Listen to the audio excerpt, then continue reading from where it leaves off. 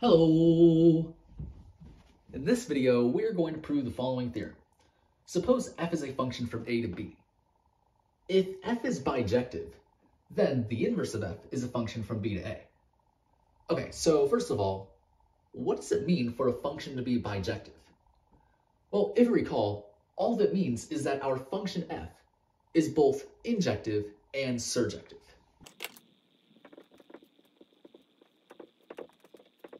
What does it mean for f to be injective? Well, if you recall, all that means is that for every two elements, a1 and a2 in A, if f of a1 equals f of a2, then a1 equals a2. And next, what does it mean for f to be surjective? Well, if you recall, all that means is for every element b in B, there is an element a in A such that b equals f of a. Okay, and also, what is the inverse of f? Well, really, if you recall, functions are also relations. So if we consider our relation f and the inverse relation f inverse, if you recall, the way that these two are related is that f inverse is all ordered pairs in f with the coordinates swapped. So really, to say that x comma y is an element of f is equivalent to saying that y comma x is an element of f inverse for any ordered pair. Okay, so now let's get into the proof. Let's suppose that we've already declared our function f from a to b. And so our goal now is to prove if this is true, then this is true. So let's suppose this is true. And our whole goal is to deduce that f inverse is a function from b to a. What does this mean? It means that for every element b in B, there is a unique element a in A such that b comma a is an element of f inverse.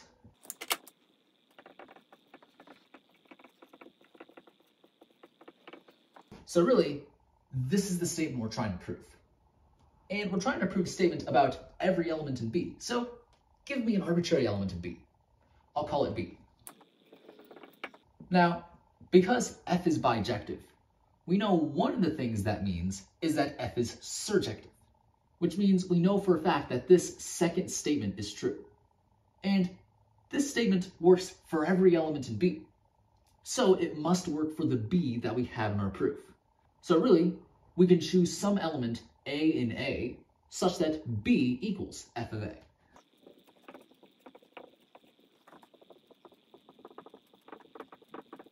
Now, we know that this is equivalent to saying that a comma b is an element of f. And also, from inverses of relations, we know that this is equivalent to if we swap the order of a and b and write that b comma a is an element of f inverse. And so at this point, notice that we have found an element a in A such that b comma a is an element of f inverse. So this proves existence. But now we want to prove that the element a that we found is unique.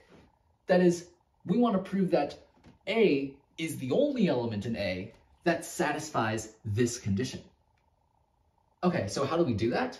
Well, what we're going to do is we're going to prove that every element in A that satisfies this condition is equal to A.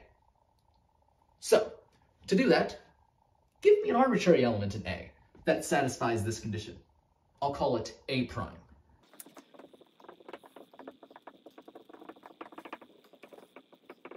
And so to prove uniqueness, what we want to do is we want to prove that A prime is equal to A.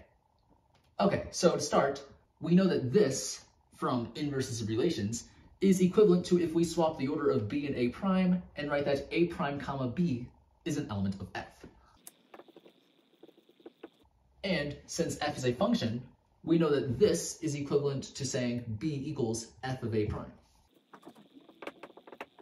But wait a minute, we also know that b equals f of a. So this means that f of a is equal to f of a prime.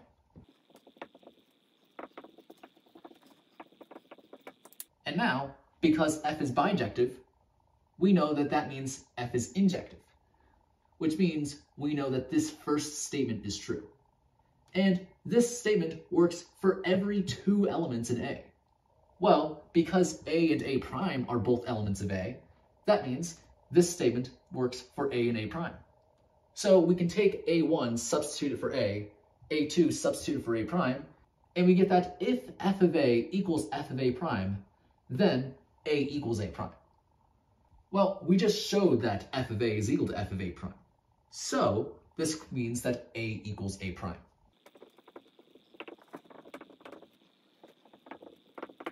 And so this proves uniqueness, right? The reason why is because we show that if we pick out an arbitrary element in A that satisfies the same condition that A does, then that element must be equal to A. So A uniquely satisfies this condition. So really, we've proven that there is a unique element A in A such that B comma A is an element of F inverse. But also, because B was arbitrary, that means for every element of B in B, we know for a fact that this is true, which means we've proven exactly this statement, which means we've proven that F inverse is a function from B to A. And so this completes the proof. And so, yeah, that is pretty much one way in which you could prove this theorem. So yeah, that's pretty much it for this video.